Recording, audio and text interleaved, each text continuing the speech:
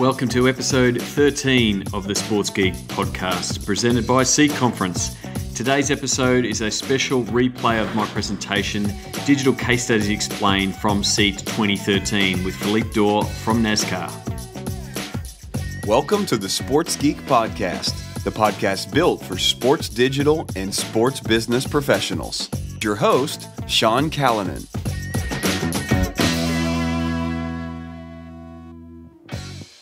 Thanks, DJ Joel. My name is Sean Callanan from Sports Geek, and thank you for the prompts on Twitter and LinkedIn asking where the next Sports Geek episode is. Traveling on crutches and trying to record podcast is pretty much tough work, so that's why there has been a little break. I have been traveling. If you've been following the tweets, I was in Kansas City for Seat 2013. So this episode of the Sports Geek podcast is actually a recording of the presentation that I did with Philippe D'Or, who's the Senior Director of Digital Services at NASCAR. We walked through a bunch of case studies around the world in this presentation. There's a few spots in there where we show some video clips, as well as the slides from the presentation. They'll all be accessible from the show notes. So if you go to sportsgeekhq.com/13, you'll be able to download them. And as far as all content from Seat, I've got working on a couple of other podcasts. I did a bunch of interviews with some of my mates at Seat. So there'll be episode 14 and 15 will be very Seat heavy, with some interviews from guys from the NBA, MLB, NFL, and of course Christine Stoffel, who put the conference on and did a remarkable job with over 450 people in Kansas City. It was great to see the CRM and the digital tracks growing from what was a small base last year in Boston. I expect all of you listening to the podcast to be at Seat 2014 in New York. But for now, we're still looking at Seat 2013. So here is my presentation, Digital Case Studies Explained, with Philippe D'Or from NASCAR. Enjoy.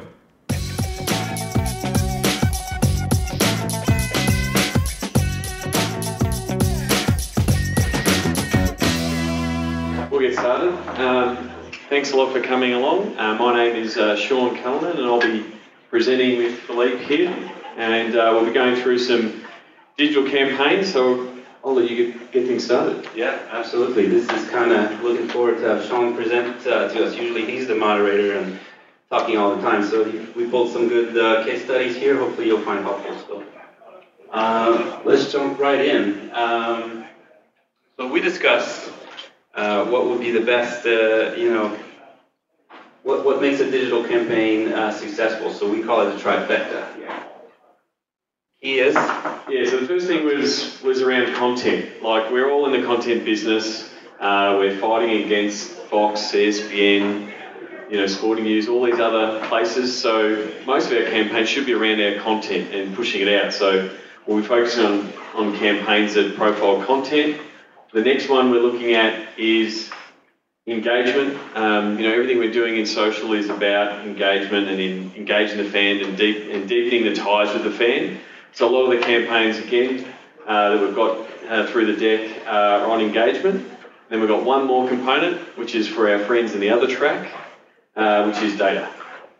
So if we're going to have a campaign, having some component of that gets some data, gets some email, geolocation data, as I was just talking about before with mobile. So if you can hit the trifecta and tick those three boxes, you're doing well. But you don't have to with every single campaign. So we'll just go through a couple of campaigns and show that they've got different focus and what they were trying to do, and talk about what they were trying to do, how they did it, how they went, and for some of them, what we might do differently. That's right. So the first one, Sean, is West Coast, you're part of the world, so why don't you tell? Yeah, so West Coast Eagles are an Australian rules company. Just to give you a background of what they're like. They've got a full stadium, they've got a waiting list. Their season ticket base is getting older, but they've got this waiting list they want to keep engaging. And usually they would do a season ticket renewal, sort of TBC at the start of the season. But since they didn't need to sell the tickets, this last year they just went with a real brand campaign and just wanted to build excitement around the brand, and they did that around a video campaign. And so this is one of the videos featuring Nick Naitanui.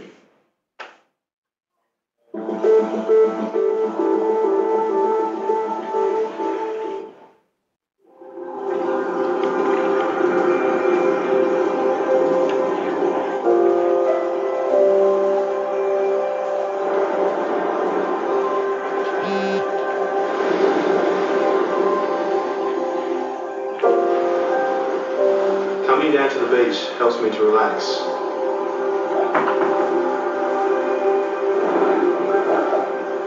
Memories of how close we were last season keeps the fire burning inside.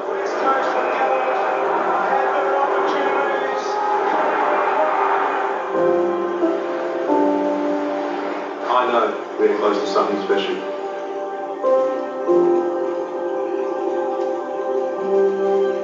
Childhood heroes make me believe anything is possible.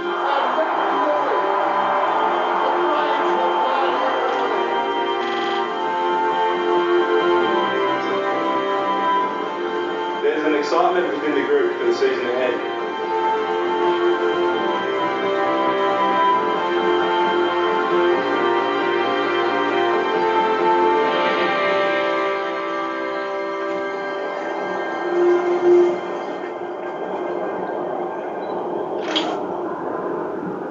It's not hard to find inspiration around here.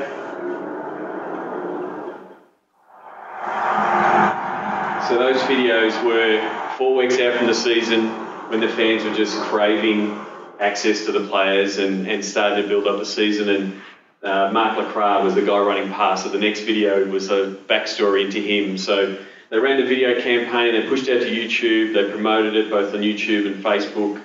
And really, the fans just rallied around it, and it was really good around that high-end content. I'm sure you all now want to have a holiday in Western Australia. They could probably do that as a tourism ad. So that's the West Coast one. Great. So this one is the Minnesota Timberwolves. Again, a content play around the NBA draft. So the NBA draft, gets stacks of coverage on ESPN. But once your pick happens, they start talking about every other team. And what the Timberwolves have done in their draft the last 3 years, they're hoping to not do this eventually and actually make the playoffs. But what they have done is been doing a live streaming show from their venue with a big, and they have a big fan event. So they have, talking heads talking about the draft, interviews with fans. Over the last 3 years, they've been increasing sponsorship and activations around it. So again, really profiling their talent as far as their digital team, but their fans really rally around that site for that night. This is a close one to my heart because this is my Achilles brother, Kobe Bryant. This is I don't know if you saw this campaign. This was a campaign from I think it was 2011 around that Nike ran. We've got a video that pretty much explains how it ran.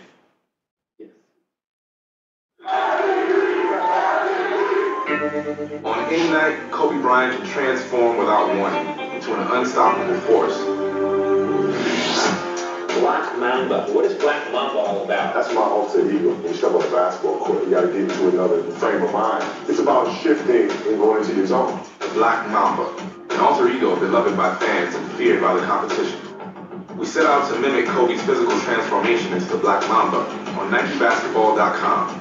So when Kobe transforms, the site transforms with him.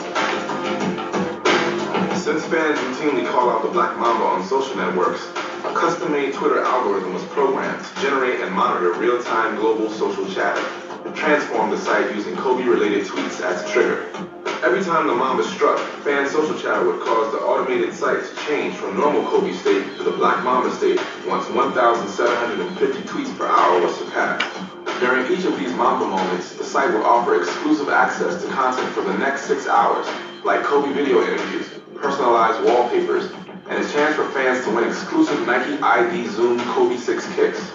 As Mamba moments grew closer, the traffic on NikeBasketball.com exploded as social chatter spread across the web. A real-time Twitter tracker showed fans exactly how many Kobe-related tweets were being posted at that moment, and how many were needed to transform the site and unlock the Mamba content. Fans around the world would watch the Twitter working collectively to try and push the needle over the edge. Every time a Mamba moment happened, Nike Basketball spread the word with posts on social networks across the globe. As a special surprise for fans, a short film directed by Robert Rodriguez starring Trejo, Willis, Evo Kanye, and the Black Mamba himself dropped a couple days before All-Star Weekend, driving even more traffic to the site. Then at the All-Star Game on February 20th, Kobe Bryant scored a game-high 37 points en route to winning his 4th career All-Star MVP award. Global Black Mamba social chatter lit up the boards. The site transformed from Kobe to Black Mamba in the first quarter. Notifications went out across Facebook, Twitter, Reddit, and Weibo. Over 2 million fans have visited NikeBasketball.com to watch Kobe transform into the Black Mamba. Night in and night out, the site continues to reflect Kobe's transformation on the court. The Black Mamba may strike without warning, but not without reward for the fans across the world.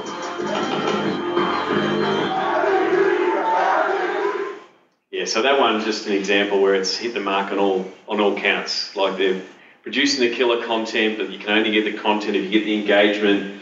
They're getting the fans, riled up on Twitter. And this was all done before Kobe was even on Twitter. So they were even able to show it without even having him being one that drives it. So, a phenomenal campaign, and I hope he makes a comeback from his Achilles because it'll give me hope. And again, this is a great execution. We're finding a theme here. You'll see that the best execution are during live events. So it's nice to see as he's playing, you do this. A lot of the other case studies here that we have are very, very focused on live engaging content. This is another one from the tennis world. So Australian Open Tennis have been partnering with IBM for years. They've got pretty cool slam trackers for live results. They kicked it up a notch this year and added a social component. So you can actually measure the tweets, the trending module, and also what I like with this one is that they also added sentiment. So negative, positive, so it's kind of give it a little kick to just more than having to show just who's trending, who's got the most tweets or something like that. So pretty cool execution here from IBM and the Australian Open. And it reinforces, if you go to the next part, like it shows the tweets coming in for Andy Murray. I mean, we all know that Twitter especially works well in live sport, and for a certain degree, sport has made Twitter because that's when everyone is on. Wimbledon pretty much followed up with something similar and sort of got into that infotainment sort of space, taking all the stats and repurposing it. So that's the thing, you can take this engagement piece and make it part of your content strategy. Infographics are really hot part of content marketing at the minute, so you can show, the buzz. And it's a good way of expressing to the fans that they're part of a bigger collective. It gives them a little bit of a push. It shows here the buzz around the world and the media that Wimbledon have provided throughout the tournament. Yes, and the geo mapping, we've got several other examples here. It seems like it's getting a little bit of buzz. Here's a good example here. Why don't you talk to us about this one? So this is one that we did 3 weeks ago. We were planning to do it, and then we were lucky enough that Manchester United decided to join Twitter, which made the event a little bit more successful. You may have seen trendsmap.com before. It has local versions and global versions, and it shows trends from Twitter on a map, which is what the name Trends Map. But what we've done, because the guys who built it are actually based out of Melbourne, we've helped them sort of make a product out of it and allowed them to build a product that can be pivoted around a sport. So in this case, we track the game day hashtag and the Man United and the A-League. So the A-League is the Australian MLS. And so we're able to show the trends around the world, heat maps in both Australia and in the UK.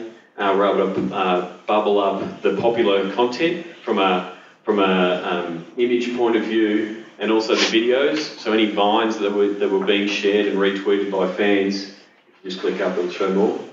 They're all able to be played in line, as well as showing what popular users. And if you go down one more, it also would profile the top tweets And so a couple of things that we learned, especially having a David and Goliath battle in this case with Manchester United, even though they were on for 3 weeks, who was watching when they joined Twitter and they were just adding followers like by the thousands by the minute. And people are going, oh, I've got more followers than Man United. Not anymore.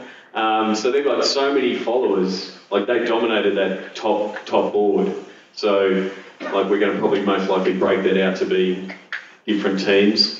But the other thing that it also showed is the popular links that were being shared by fans. So again, another way those links are hot, they can go back to your site. It also profiled all the fans that were sharing illegal content. So we had to put in measures to say we don't want those links on this page. But it's a good way to again get fans back to your site. And so similar to the Wimbledon thing, we took content from this in the back end analytics and we repurposed it back to social to tell the fans, hey, way to go, you're part of this. So Philip, if you flick the slide, we sent out halftime tweets telling them what the top cities were, how many tweets were coming in, what the word map looked like, just to sort of repurpose it and take it through. So this one, I think you had this one. Yeah, this is an example from earlier this year from Under Armour. Pretty good execution. Seems like they invested quite a bit of money. They went multi-channel, made a lot of noise to it. They're basically asking the fans or the consumer to use the hashtag I will and offering giveaways for how they're going to do something great this year. And so pretty much, they were just asking people to either write or share a photo. I mean, when I first looked at this, I thought, it looks great, but they really didn't bring the social component until the last bit. So like they said, you can write on the wall, so if you keep clicking through, and then it asks you at the end, share this. And so the incentive wasn't there for it to really go viral. Or if they had have said, sign in with Facebook, hit the button, it's automatically going to get shared. So try the email piece, but again, you didn't have to, it wasn't mandatory. I haven't got the data as far as what they secured, but had they flipped, and like the next slide I think shows, thank you for sharing your message, please share it, please tweet it. If you move that to the front, like I was saying before with the apps, if you get people to be signing in with the social connections at the front, the likelihood that they will share is much greater. So this one is a really unique one from Tunisia. So just watch the video and see what they did.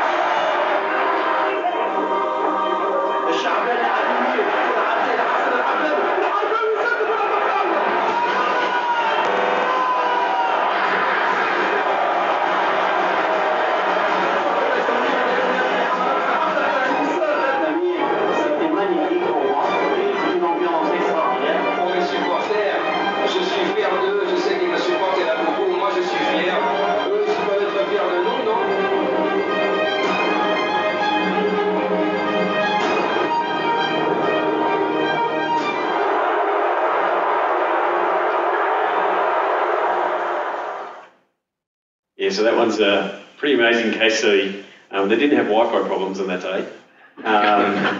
But it just sort of shows you, I think if you click I guess just how you can engage that fan at home and thinking outside the box with some activations. But yeah, pretty phenomenal story of having to run out there without any fans at all and being able to connect those fans in that sort of crowdsourced, make them feel a part of it.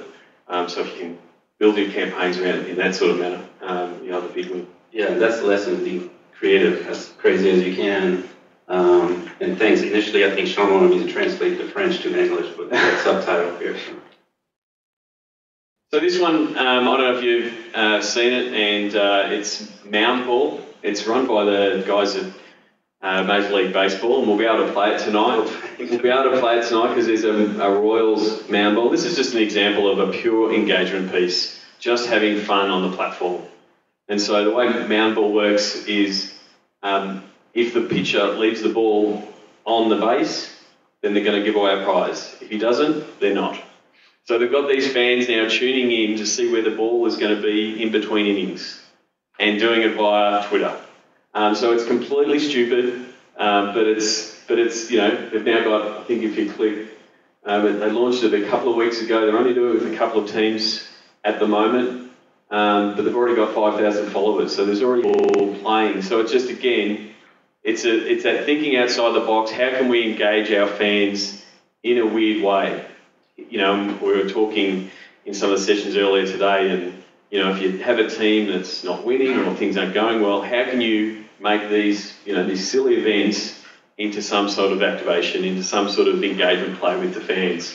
And it seems to be working, pretty well for MLB. So I'm going to be tweeting Mound Ball tonight to see if, and I'll be watching very close at the end of innings to see where the ball was placed. But just shows you the advantages of just playing on the platform for what they are. And, this is a really good spot for Twitter.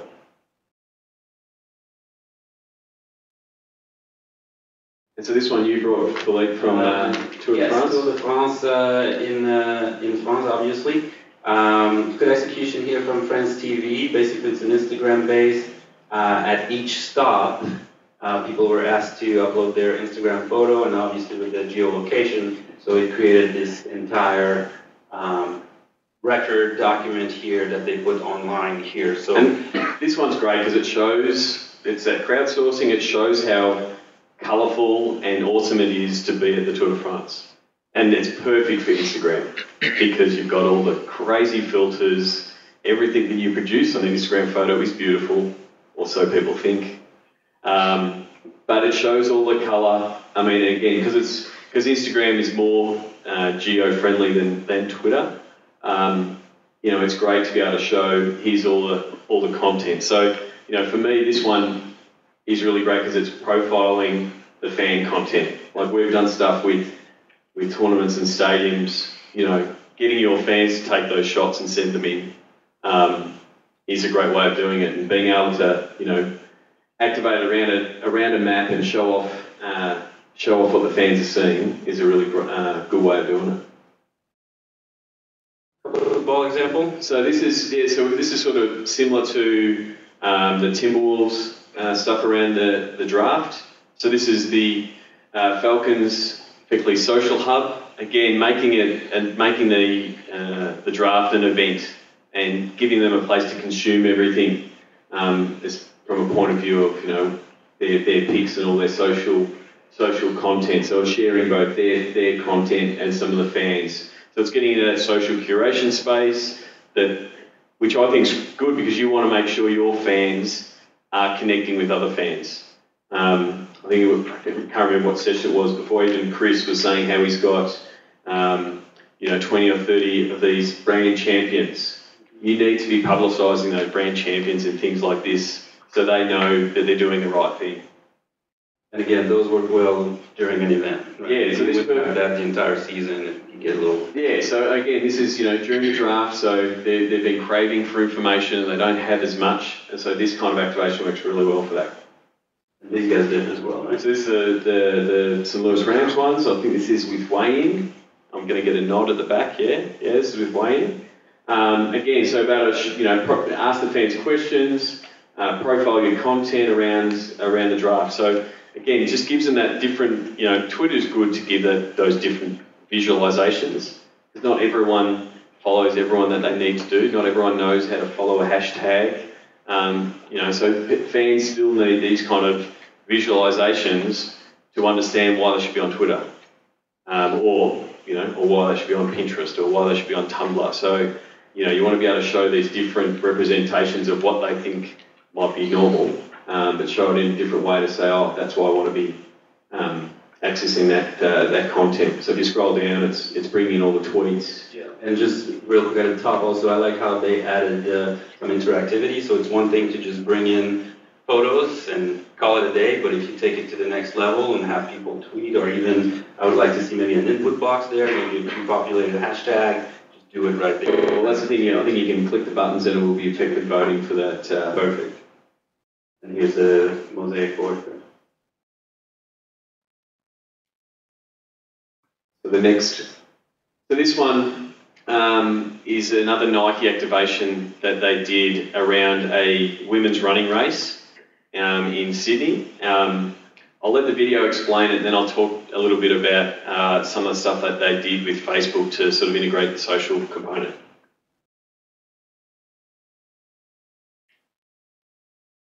Within the female running community, Nike wasn't seen as a credible choice for serious runners. In fact, most female runners wore Nike from head to ankle, but found it hard to commit to wearing Nike on their feet. We also uncovered the truth that when women ran, they ran alone. They were left to overcome their fears and achieve their goals by themselves. To us, this seemed at odds with women's natural inclination to discuss, share, and overcome barriers together. In light of this, our idea was simple. As a female runner, you're far stronger and more powerful when you're part of a group than you could ever be as an individual. There is true power in numbers. We use this thought to ignite a community of female runners, empowering them to redefine their sport and change the way they train forever. We started our conversation through social media with a rally cry for change, stimulating chat around the barriers women face. It was during this conversation that we realized we needed to tackle the biggest barrier of all, running alone at night. We began by recruiting women who already had the courage to run in the dark. We received hundreds of responses from women whose stories inspired an online short film. And the more of us that run, the brighter we can burn.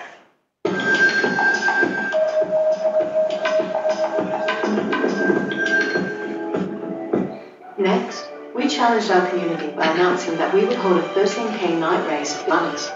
The film also acted as a registration device that could be personalized to every runner and passed on to their friends, celebrating grassroots runners across gyms, online, in-store, print, and outdoor, which in turn inspired other women to join the movement. Every piece of communication incorporated an invitation to a mini women's-only run club. Hey, I'm Daniela. I'm Grace. I'm Veronica. If you're interested in night running, then come for a run with us at Piedmont. Allowing women to not only train for the 13K run, but connect with other women along the way, trying to unite female runners at every touch point, enabling them a way to share their stories, goals, and achievements. Race night became a celebration. For one night, women turned the tables on the dark. We smashed down our own barriers too, exceeding all expectations and KPIs. For us, this demonstrates the power of a culturally connected idea, one that helps a community to form, shifts perceptions, and ultimately changes how people interact with a brand. We set out to shake up running for women and sparked a movement that unleashed a powerful, thriving community, a community that's still running. Yeah, so that campaign was heavily integrated with Facebook. So like they said there, they had a Facebook registration process, and it was, so obviously that's terrific from a data point of view. So they were getting the data of all the registrants, the engagement and the content side of things, again, absolutely killing it as far as the content they were producing, but then also getting their fans to produce it. The race itself, because everyone had registered with Facebook and everyone had the Nike Plus tracking devices, as the women were coming up to the 5K mark, their Facebook avatar came up on the digital screen and said, keep going. And so, like, you know, they were like, oh, didn't realise, and charging on. So, like, they really stepped up, I guess, the integration with the Facebook Connect and the registration and put it through the whole race. So a really, you know, powerful way of, one, developing the community around the event. This one you sent through, pretty recent. Yes, I thought this was great. Again, engaging the fans. So PGA Championship with Jack Nicklaus here. There's this, yeah. So it allowed the fans to pick the pin position. Yeah. So, I mean, in the end, this is just a effectively multiple choice sweepstakes competition. But the fact that they've got, you know, the content pieces there that fans can check the flyover, you know, it's got a bit of buzz. It's really high value for a golf fan to be able to say where they're going to pick the pin. You know, I'm sure there'll be a few golfing buddies that have got bragging rights when, yeah, I went with C, they picked C, I was obviously right. But it's just, you know, it's more unique than just saying, you know, tell us who's your favourite golfer, or, you know, what kind of, when do you play golf, that kind of thing. You know, I think it worked really well. It got really good press as well because it was in that crowdsourcing space, effectively allowing the fans to decide. Sometimes you've got to be careful because sometimes the fans don't know what they're doing, but in this case, if they're happy with one of the four options, it's a good play. And it's fun because they actually make an impact. It's not just what do you think and, oh, I would love to see this. It's actually the pin's going to move. We had a similar example at NASCAR where we asked the fan to vote on the format of our All-Star race. Do you want 30 laps? Do you want 60 laps? We make them decide, and we go for it. Our competition goes for it. So nice way for them to feel. And it gives them that emotional connection because they're feeling like a part of the decision process. Exactly. So this one is one that we did with the Auckland Blues using Digital Cheer Squad, where it was pretty much rewarding fans for what they were doing on social networks, so Facebook and Twitter. But it wasn't exactly, you know, it wasn't the platform that did it. It was the way that the Blues ran it. They really focused on servicing these fans because they're really avid super fans. And some of the stuff that generated out of it, which if you can go back, was like they found that the fans started congregating and sitting together. So now they're going to have a specific bay so these fans can all sit together. They started running events specifically for these super fans and getting really great results because these fans were trained on what they wanted to do. They would stand in front of the sponsor banner. They knew they had to Facebook it and tweet it and Instagram it. So it's worked out really well. And to the point where, you know, we've got to the point where we said, oh, don't forget to thank the sponsor because they've provided True Blue HQ, and they've been sent 194 tweets saying, thanks, guys. Now, Barfoot and Thompson, they're not in the technical space. They're a real estate agent. But the social manager at Barfoot and Thompson loves it because their feed is full of people praising how awesome they are. I've actually got a meeting with them next week, or when I get back. I'm hoping that we get the research back that says, yes, we sold a house because someone came in, because all the Blues fans have been tweeting about us as a real estate agent all winter. You know, and then from a content point of view, if you go next, you know, we've been doing stuff like infographics around the stats of what the fans have been doing, but then also profiling the fans with a simple fan of the week. And because we've connected all of those fans, the amount of digital backslapping that happens when you announce a fan of the week, because they all know each other, they're all friends now, they've met in real life, which I think is, you know, having those fan events and connecting those digital fans just locks them in. You know, then they will always be talking about your team. You know, they become friends, and, you know, so every time the Blues announce a fan of the week, they all get retweeted from them, from everyone in the list. They're all pretty pleased with themselves. The other key component of it was putting the ladder and integrating it in the rest of the site. Sort of, again, you know, the fans are pretty happy to see their face on the regular site. So you have the sponsors sponsoring the program right there, right? Yeah. And we're seeing a lot of that. Our partner now are not just asking for banner ads, things like that. They want to engage with the content, and social is the right way to do it. So we're cooking a lot of things like that at NASCAR.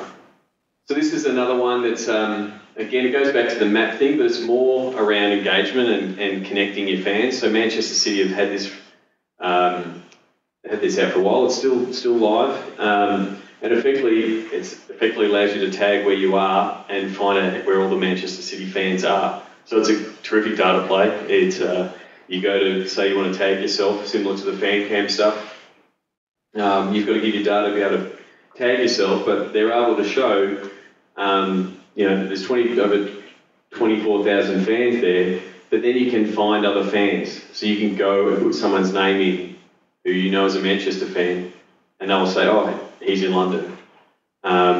And so you can connect with your friends or tag your friends and that kind of thing. So again, it's about making a connection, but also showing that, there's 482 in Melbourne and there's, 1,100 in the eastern seaboard of the US. So it just shows you that there's like people around you. Pretty much for Manchester City, it's about, like they've extended this now and they're building localized websites for different regions around the world, and pretty much based off this data. They know they've got the fans there, so they can now build the sites. So this one was primarily a data play with the Melbourne Storm. So the video there is we ran effectively a competition saying, hey, come along the journey jersey, come along the journey in the finals, and we asked them to enter their details, and we built this. It's about a green jersey with all the fans' names on it, and we told the fans it's going to be in the locker room during the playoffs.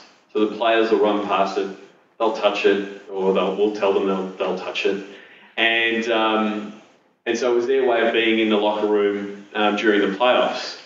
And so we initially did it, then we produced a secondary one to have it out in the concourse, and all the fans could get their photo in front of it. So in a week, I think we collected 1,500 emails of fans that wanted to be part of it. We then added a season ticket holder base to the jersey, so it had 1,500 in the end.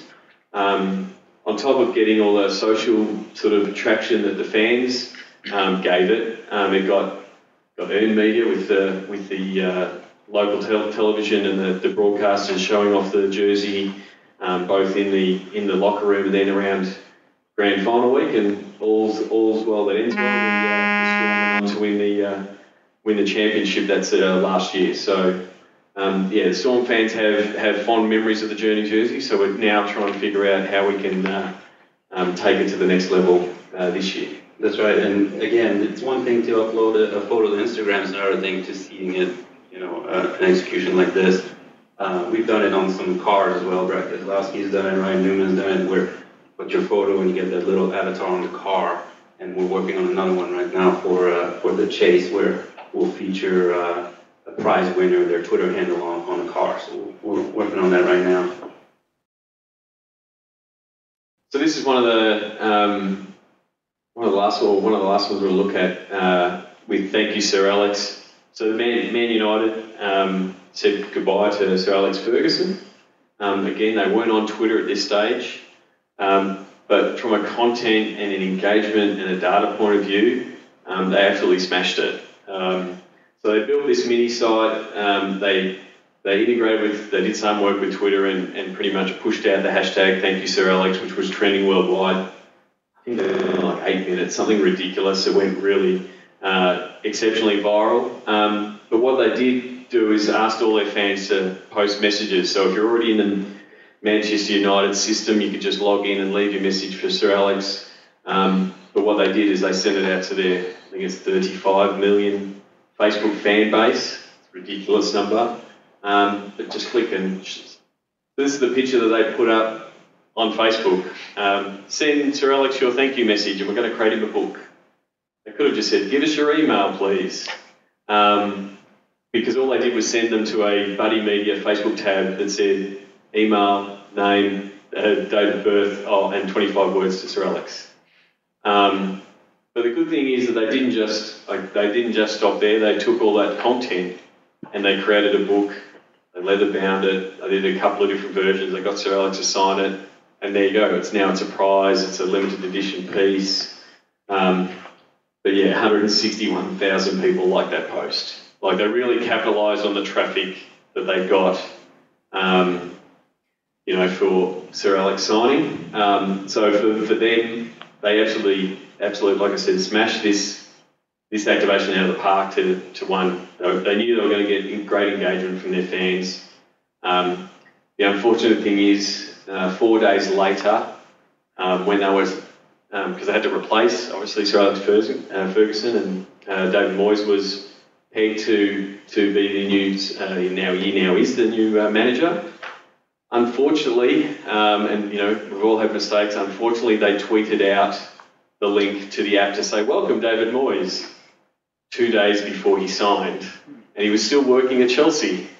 So they deleted the tweet, but no, you can't delete a tweet, it's gone. So, they did everything right for Sir Alex, but it was a little bit awkward for the first day or two when they were announcing David Moyes, but trying to follow the same thing. But yeah, if you look at some of the data that was coming through, both from a Twitter point of view, again, for a team that wasn't on Twitter, but then to get some of that content was pretty phenomenal.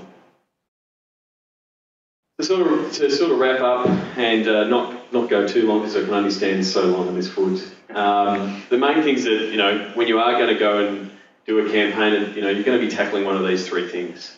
You're going to promote your content, engage your fans and get data. I don't think you need to do all three with everyone. You will have ones that just naturally do all three, or a killer like the Black Mamba or the Nike one that do all three. But then you'll have ones like Mountain Ball that's just pure engagement. So it is. I think it is important to know that you want to try to tackle one of those three and have a goal around that, which sort of leads us to our takeaways from the session. Is to, first of all, to know your goal, to know what you're trying to achieve out of it, rather than, I think you were talking about when we're doing the prep stuff, you don't want to just do something, that's cute. Yeah. You want to know what your goal is, and so if your goal is engagement, cute can work, but you've got to make sure you push that. That's right. So this one, I call market your marketing. I've seen a lot of teams put a lot of effort into building some activation and then just push it out and think it's going to happen. And it's, it's a bit like the brief, can you make me a viral video? Which no one can ever do when you ask them that. But so for this is, market your marketing. And so it's one, how are you pushing this out? Where are you advertising? Are you advertising it in stadium? Are you augmenting it with Facebook ads or Google ads, or, promoting it with Twitter? Because you can't just expect, our fans will just love that and eat it up. So, there's nothing worse than spending a lot of time and money and effort putting something together, and if you don't, and then stop putting in that effort once you've pushed it out. So you really got to still market it via all your channels. On the goals, market, remember the data from your initial slide, so make sure you get something out of it. If you use Connect, you can get a lot of data out of Facebook. If you're doing a fan cam, a contest, you can get registrant, you can get tons of those. So good I think ROI of how get something out of the program. So and you got to make it, and you got to make it fun. You've got to have, for mine, you've got to think about it from a fan point of view.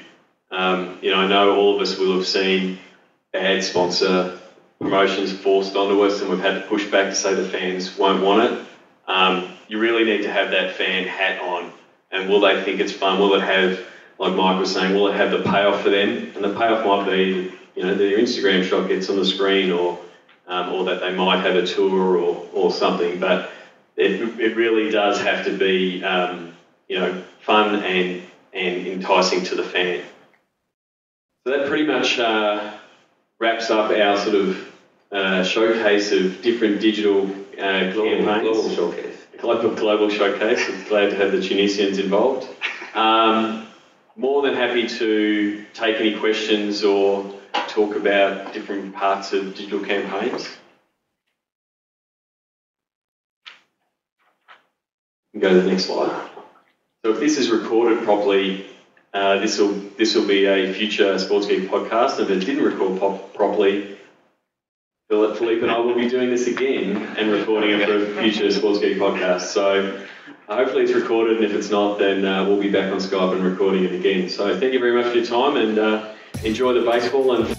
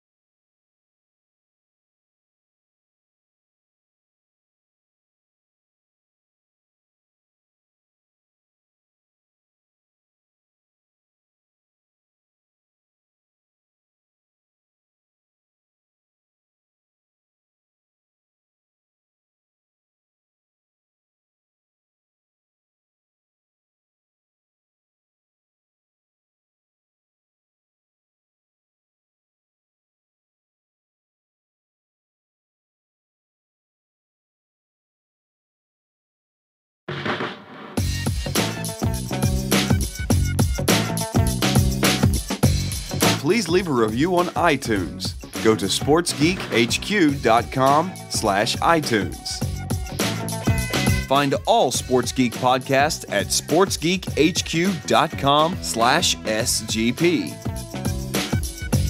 Thanks for listening to the Sports Geek Podcast.